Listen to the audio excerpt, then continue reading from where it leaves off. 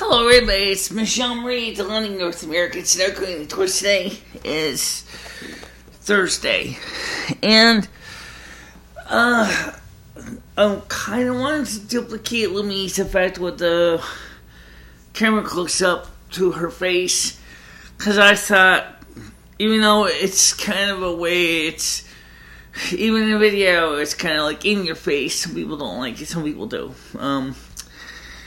Because some people find it very uncomfortable. The video from yesterday is still got to go through the rendering stage, and I fell asleep a little early last night, so I didn't get a chance to get mine uploaded. After I uploaded Lumi's, it takes a while to upload these videos because there's a double conversion stage to go through. The first stage is we import the videos into iMovie, or Final Cut Express in this case, and then we remove the excessive leader and the trailer, and then we have the other stuff that comes with the video, such as adding things like, titles, if there's titles added, or footers and stuff like that. Almost every time you do raw video, there's always that raw video, okay? Which is, like right now, just before I came out here, I was putting away my portable washing machine, and, you could probably hear the sounds of the clunks and stuff as I was getting ready to take the laundry, and I dumped it into the tub to drain because I already went through a third rinse. And that Chinese that Chinese window washer works fine, but unfortunately some of the gaskets on it are going bad, and so it tends to leave a little puddle. So we have a towel underneath it we use. It's just the best way to do it.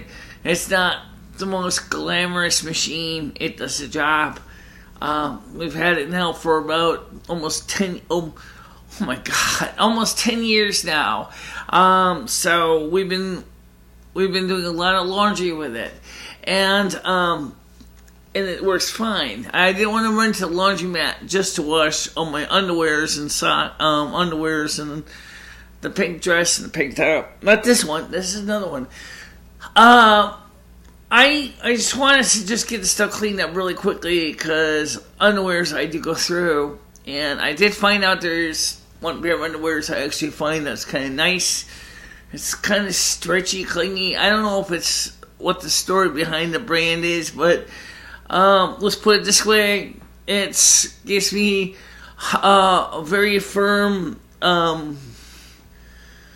control down there, so it's not a girdle. It's not intended as that, but it does provide some girdle function. So, and I also like the fact it goes all the way up and covers my nether regions very well, and that's great.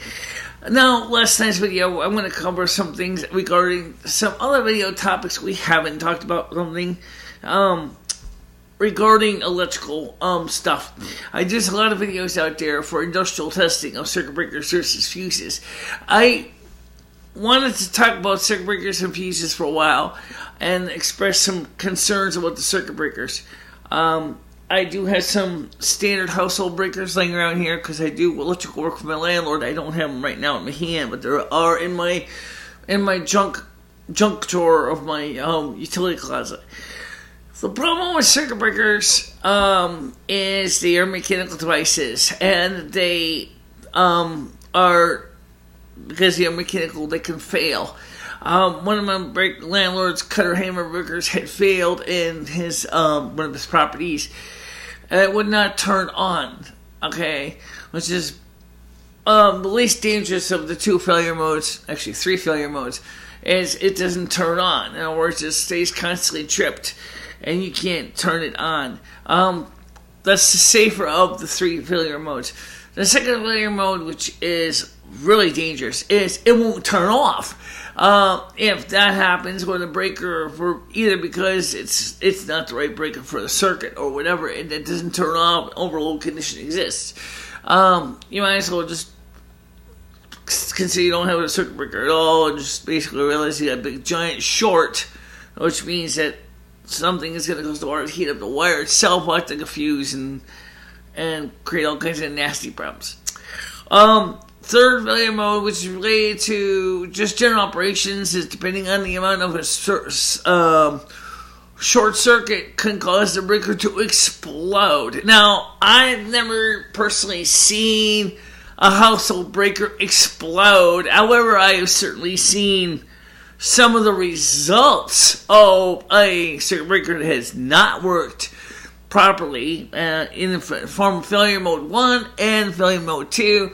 I've never personally seen failure mode 3, and I hope to God I never do.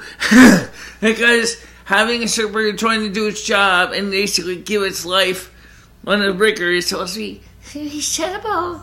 And that's another thing that is, I think it was when the test was done by the IEEE, was the standard circuit breaker, depending on the circumstances, may only be usable for 8 times under severe overloads. So when at the point that the contacts are so shot that there's nothing left of them.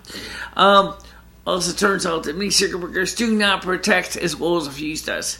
That's why I have fuses here. I don't have breakers in here. I have breakers in my power strips, but that wasn't my choice. It's just the way the manufacturer made them. But I have standard plug fuses here. Non-table or Type S delay fuses. A 20 amp fuse in my which feeds the whole apartment. It's an old building. What do you want? So shoot me, okay? No one's gonna tell me that you should have a 20 amp fuse per room. Well, that'd be great, but unfortunately, whoever made this building back in the wiring back in the 1900s didn't really think about that. After all, originally it was a residential hotel, and then there was a lot of things that were going through the mind at the time. It was the days when they were converting from the gasoliers in the ceiling to electric lights, and there was just a lot of non-standard stuff because there was no standards. At least America had fuses from day one, unlike it turns out that the UK didn't. I cannot believe that. That's the true story. Is that in the UK, many ring mains did not have a fuse on the ring's main circuit itself. That was kind of changed back in the 50s, whereas that was kind of always the way it was for the United States since the beginning of electrical standards. Even Thomas Edison created a fuse for that, exactly for that reason. He knew that we needed to protect from overcurrent devices. And I don't know why the British people didn't think of that until later, but that's not the point. I just tend to think the fuses are better. I mean, they give their lives to protect the circuit, and they do a great job. If properly sized, a fuse will blow long before the damage to the wiring. Whereas circuit breaker, the IEEE tests show will just not protect anything. It does not provide level 3 protection. It doesn't even really provide level 1 protection, turns out. Whereas a fuse is much likely to provide level 3, if not more, protection in both high current and low current applications. They demonstrated in a situation where a fast-acting, a slow-blow standard glass cartridge fuse is being used in a situation using a solenoid, say, actuator for a motor or something like that, and demonstrates why it's recommended to use a time delay fuse in certain circumstances and a non-time delay fuse in other circumstances. My apartment happens to have a non-tamperable Type S time delay plug fuses, so I don't really have a problem with them. And in fact, I've only blown a fuse like once, really, within the last 4 years, and that was because I tried to turn on 2 air conditioners and the TV and the stereo, and it was just too much and the new refrigerator kicks on, and that just overloaded the circuit, and the fuse melted, and that is job, okay? So, ever since that time, I've been trying to make sure not to overwhelm my circuit. For example, since I only have a 20 amp fuse for all the 120 volt circuits, we have I did something similar to what they do in Green Acres. I know it's going to say, what? That's a TV show. It's not real. Well, the recommendation about adding up the amps does work. If I know, for example, these two lights are 600 watts, that's 600 watts divided by 120 is 5. So that's a 5. My laser printer is a 5. The computer in that room is a 6. So a 6 and a 5. I can use lights or the laser printer. I can't have both. If I turn the 6 on and the monitor's a 2, that's 7. Okay? And then you have the 7 and then I turn on the lights. Okay? So that's 5. 7, 4, so that's 5 and 17 is 12. That means there's enough current for running the refrigerator when it starts up because it's inrush on the compressor. And, of course, the mixer and the amplifier, the stereo is like a 2. So you still got just barely enough juice to run everything without danger of blowing a fuse. So, and yes, I have used my air conditioners with one air conditioner in the studio with the lights on, but then I unplug the refrigerator so that the air conditioner gets first dibs because it's an induction motor. It takes a 400% inrush current to start up. So you want to make sure to give it the 400% so that there's no failure of the fuse, and because it's in the basement and I don't have a key to the basement, my landlord does. So even though I keep extra fuses up here, I have to go down to the basement to change it out. Where are circuit breakers? Like I said, I replaced plenty of breakers for my landlord. We've certainly reset plenty of breakers too. The circuit breakers do not necessarily provide that kind of protection that the fuse does. In the sense, a fuse is so simple. It's perfect for the KISS philosophy. Keep it simple, stupid. A fuse basically melts. That's all it does. It gives its life for the one time it needs to. It doesn't sit there and ask for redemption. Every time I've had overload conditions with fuses in the circuit, they properly did what they were supposed to do. Every time I had circuit breakers in the circuit, I've had breakers that had not tripped. I have had breakers that tripped too soon. I've had breakers that just didn't even do what they were supposed to do. And of course the contacts get pitted and burned out, and then you just get a replacement anyway. And blessed is fine. There's a bazillion breaker manufacturers, well, maybe not a bazillion, but there's a couple here in the United States here. And some of the breakers are not interchangeable. I can't buy, for example, a General Electric breaker and put it in a square D panel. I cannot put a square D breaker and put it into a General Electric panel. I can put, because I found out I was lucky, I can put a square D into a cutter hammer panel, but I can't put a cutter hammer breaker into a square D panel because the square D panel has little tiny little clips in the cutter hammer used as a leverage bar, which turns out to be very interesting. Actually, you sure you can't put it in there? I don't have a square D breaker right now to try, cutter hammer breaker to try right now in the square D panel block, but yeah, I don't think so. Okay, the point is that when it comes to electrical safety, I am very concerned about things, especially for the majority of Americans and people in the world are not too savvy. My girlfriend got this charger. She bought it locally from a retailer, and she comes to me. I'm with her at dinner. We're eating out dinner. She's got it plugged into the mains outlet at the restaurant. She says, "This thing is getting very hot." I said, "Let me see that thing." I said, I don't think it's a safe idea to use this thing. I said, "This thing is way too warm for what you're draining on it. If that thing does not have an adequate power supply, or worse, if there's something wrong or failure mode where the high, because it was so cramped together, everything was so small, it was a little cube charger." I said, "I don't even know this manufacturer. I don't see any UL type acceptance on it. I don't feel you should be using this charger." "But I need to charge your phone." Well, I said, "Well, I got a regular Samsung charger laying around the house that plugs into this cord." She liked this cord. It was purple and it was cloth covered. All right, fine. I give her another charger to use. And she still got the other dangerous one. I really got to get it back from her and just basically just take it to bits and find out why is that thing getting so hot. I got a hunch, just like Big Live showed with a couple of Chinese chargers, it's probably got all kinds of nasty, dangerous stuff in there.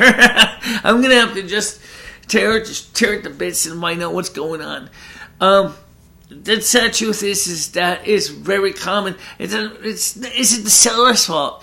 Well, of course, no. I don't think that the local retailer even really knew about it. A lot of people don't. It's not like if this guy was an electrical engineer or electrical trained and he had knew where to look for type acceptance, he might be very uncomfortable selling that adapter. He might sell the USB cable, but he may not sell the charger, and saying the chargers are too dangerous, and tell a supplier that he doesn't want any more of those chargers. I would do it. You can make good chargers, but unfortunately, almost anything from China, especially when it's really cheap, and you know what I mean by cheap, I'm talking about dollars and cents here, or at least dollars and cents to manufacture it, is when he starts cutting corners and making them tinier and smaller, especially then things get really, really critical. If you make it too small, it can arc over, and you can have all kinds of nasty surprises.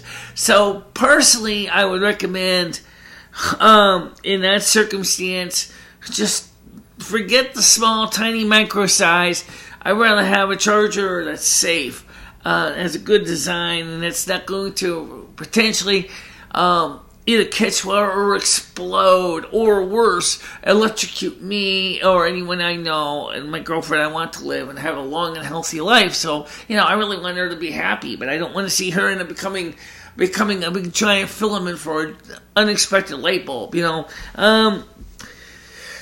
So I've been thinking about some of the stuff that Big Guy's been showing, and I've been saying to myself, why doesn't someone design a good quality, small 5-volt linear power supply? Now, I know what you're going to say, but 5-volt linear power supplies are going to have our transformer. It's going to be heavy. It might not be voltage agnostic for input voltage. Oh, okay, that's a problem. Yeah, most transformers are not voltage agnostic. And they are going to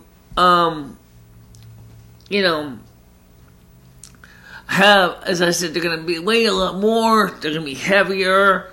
However, a good, well-designed transformer is going to be, especially if it's designed by a company with proper type acceptance, is going to have a high separation between the low and high voltage, primary and secondary, and it's going to make sure that there's no way that the primary voltage is going to flash over to the secondary.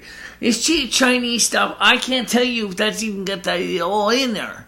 Because when you try to cram all these components in, I got little chargers like that, but I don't have one. But I got one from Dory. It's kind of similar to the one that she had. I got one of my own, which I trust because it's a name brand Apple charger. Yeah.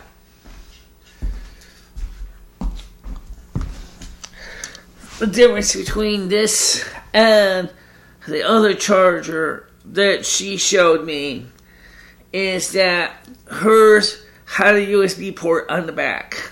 Okay? And this one here says UL listed. Now, Underwriters Laboratory may not exactly be the most biggest deal for safety, but this one here is definitely a very nice switch mode power supply. It doesn't tell me who makes it. It says it's UL approved, and God, rating is really small. It is a universal voltage adapter. So, unfortunately, the problem with this thing is this micro USB connector is not making good contact. Now, we talked about the micro and the standard connectors. I don't have the other one here. But here's the micro USB connector. Might as well show you this. You can see it's small, and the way my girlfriend tends to probably yank them out of the wall is not the way I do it. I grip the plug and I remove the plug. A lot of people tend to grip the wire. It's bad enough if you trip over the wire, and I think that's how this originally got kind of damaged when I tripped over the wire. That happens. The wires are very small and here, very thin. This is an Apple type cube. I think this is a genuine Apple adapter, except it doesn't say Apple on it. I could take it apart. I'd rather not, because it's pretty reliable. I like this one. What I look for when I buy cables is I look for a variety of things. I look for the kind of cable. If it's got a bigger, thicker cable on it, has the connectors on it. If it's too thin, this is good. I don't mind this wire. This is similar to what my iPhone kind of cable was in my iPhone, which is this 4-wire rubbery slick thing that originally came with the Apple charger when I got my iPhone. I don't like this kind of wire. It's really, really thin. It's like tinsel. It doesn't hold up. It just breaks. It does work. I tested it, but unfortunately, it's not making good contact, and so it doesn't always charge. So yeah. Now, what I would do with my other girlfriend's other charger when it's overheating is I would just take that thing and crack it open. Take the little PC board out. You can see how it's probably like this one had like this one. I know this one does have this. This one's got 2 little individual boards inside. It's not much different in length. In fact, here's the funny thing. This Apple power supply is even smaller than this thing. See? And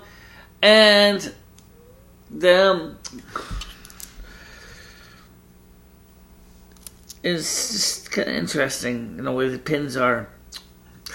But when I think of safety, I really do feel adamantly it is important to protect your loved ones, especially. And if you have any electrical sense, you definitely... Oh, yeah, by the way, let's talk about the proper way to store these cords, because I keep running into this. If you can... The heaviest thing is the charger. Okay? You really don't want to go any tighter than that. Okay, if you do, the wire in this is, like I said, is like tinsel. This stuff will just shred. Okay? This one here is a little heavier. Again, I still kind of got it wrapped up nicely. Let the wire curl itself up. Okay?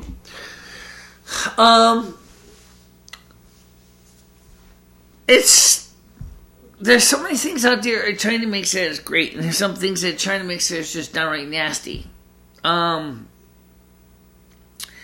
just as there are some simple technologies that are safer, better, and more reliable. We're talking about breakers and fuses earlier. I would never, if I was building a house, I don't care how many people's teeth they have to rip out to do it, I would make sure that I would have fuses in the house. Standard type or type S fuses in the house for all circuits. Or if you want to have 120, if you want to have circuit breaker load centers underneath the fuses, that's fine. But I really rather have the fuses than the breakers because of safety. I don't feel comfortable with breakers at all. I never liked them. I never liked them even when I was a kid. I still didn't like breakers as a kid. I used to hate breakers, and I still hate breakers to this day. And as a kid, my mom just thought it was just weird because she was like, yeah, but fuses you only use once, and they don't always blow, and people sometimes are putting penny behind the fuses. Please don't do that. I'm going to tell you right now, if I ever catch anyone putting a penny behind a fuse, I will personally come to your house and give you a real dressing down. Okay? I mean, seriously, don't ever put a penny behind a fuse. Or try to shunt out the fuse because you just happen to be... I have no spare fuses in the house. it's up to you to keep a few spares of the proper size. I want to see you remain my audience. I want to see you live, okay? So please exercise due care when you're using breakers or fuses. And if your breakers are so many years old, you definitely will want to have an electrician go through and run a diagnostic on your breakers to make sure that they're still safe. Also, some Federal Pacific breakers, these are really teeny, skinny thing breakers, I've seen these in the Torrington Towers, are not any longer UL certified because they are too small and they have flashover problems when they open. So if you got those tiny Federal Pacific breakers, you might need to consider replacing them with a modern breaker, which unfortunately means a whole new panel, but it's if your insurance policy covers for it, I do it. If you can get a fuse panel installed in your house instead with the appropriate size safety devices in it, get that instead. But if you can't, then just get the appropriate size breakers. And also, should you have a whole house a residual current device, RCD? Well, that's common in the UK right now, home modern construction. It's not so common here in the U.S. What is an RCD? Is basically a ground fault circuit interrupter, or GFCI. And here in the U.S., we combine them often with our circuit breakers in our panels. So they actually might be, it's a combination breaker and RCD. So when there's a fault in the circuit, it detects it and then opens up the circuit. I mean, that's even important, but it can be very important. RCDs provide that little bit of ground fault protection, which can be very important, especially if Dory was holding onto that dodgy USB charger and her metal shell over USB plug happens to be touching a live mains connection and she happens to be sitting in the middle seat. The system is going to notice and balance the load. It's going to break open just like that. It's going to just totally shut down that circuit. That's what an RCD or GFCI does. And it's a great thing, but as far as overload protection goes, overcurrent protection, nothing beats a fuse. Seriously. I mean, I get plenty of personal stories over fuses have saved my bacon over and above what you expect. Where the same circuit breaker in the same circuit did nothing at all. And I'm not talking about any specialized fuses. We're talking about standard plug fuses. And a standard matching breaker, 15 amps each, and the fuse will go first before the breaker does. That's important for safety's sake. Now, I'm going to wrap this up because I want to get this sort of video in with last year's video. You know what you should do? What? Why don't you marry two videos together since you were talking about some of the same stuff yesterday and see if we can actually save a lot of in-between steps. Well, because we need something for today. Oh, okay. Well, so yeah, you're doing yesterday's video, you're rendering that, and now we're going to update this one. And then this is going to take time to render, right? Of course, we can always skip a few steps. What she's talking about when we say skip a few steps is that we can actually, using MPEG Streamclip, we can import this video in, mark the beginning and end, add the second video clip in, and there's always that question. I'm not gonna lie about it. If you're going to have, and then if you want to put down your contact information and to do that, you can do it, but you have to trim it ahead of time. There's steps. Michelle knows how to do it. I know how to do it. Yep. Alright, guys, look. I'm going to let you go. Oh, yes, by the way. I didn't go to the soup kitchen today because I wanted to rest my hips and my leg and give it a few days to kind of relax without having to do a lot of excessive walking. And I think for the time being, I think my leg was happier. And I'm going to be going to the soup kitchen tomorrow, and I hope it's going to be a good lunch. And technically, I think Saturday, the soup kitchen is supposed to be open again. Yeah, I think so. I think so too. So I'll go down there on because how does that work for hours? It's very simple. On the second and third Saturday of the month, the soup kitchen is open. Right. Okay, so we had our first of the two last week, so this is the second time this week. And then you're probably saying the same thing I'm saying. It says, but we still have technically one more week after this. We got 2 weeks left. Why couldn't it be open on another Saturday maybe after this one? Who knows? That's a great question. I don't know. I'll have to ask Dee Dee. You'll have to ask Dee Dee. Alright, so for now, let you go. Talk to you soon. Stay warm, stay safe, stay dry, and watch out for cheap Chinese shit. Okay? Bye-bye. Bye-bye.